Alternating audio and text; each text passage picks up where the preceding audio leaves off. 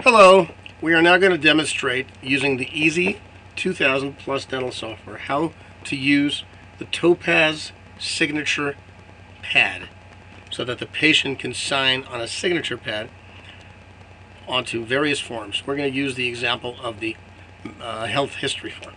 So we have this patient, we've selected him from our list of patients, Johnny Sample, arbitrary address, all the information.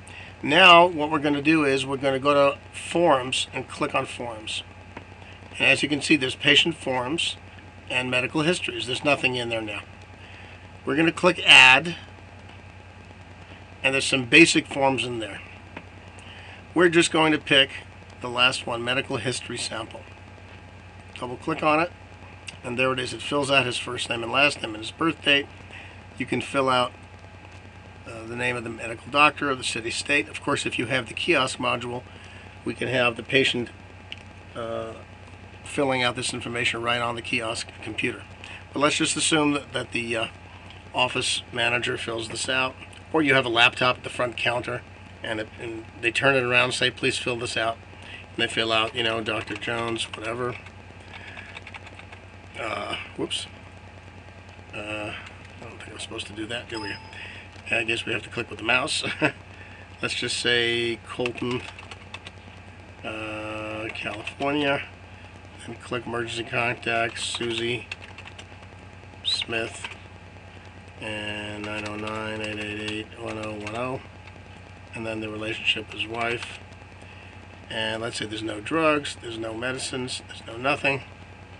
And tobacco, say no. No for that. General checkup. Are you in pain? Let's say no. Panic attack 5. Let's say no. Let's say no. Former dentist. Horace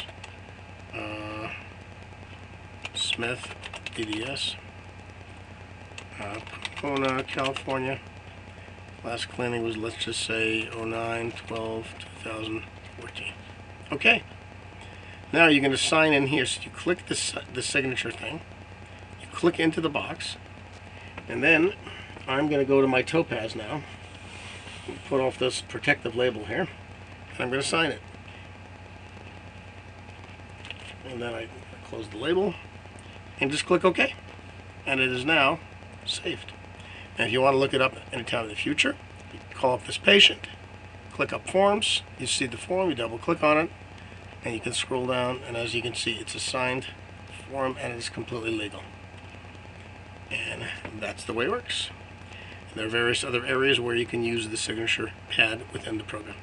Thank you very much.